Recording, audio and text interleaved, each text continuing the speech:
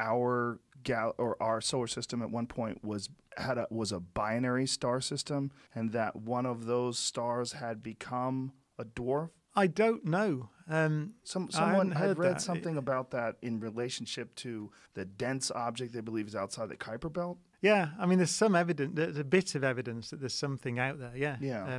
Because of the periodic extinctions and things on Earth, like you get periodic bombardments from out in the Kuiper Belt. So yeah, I think one of the theories is periodic extinctions. Well, yeah. So for example, like there have been mass extinctions on Earth when a lot of the life died, and we don't know what caused all those, but sometimes they're impacts from space. That seems clear. And so, yeah, there are theories that there's something orbiting out there which can disrupt all these objects out in the Kuiper Belt that sends loads of comets and asteroids inwards to the inner solar system and can cause havoc. And so there's some people look at those theories.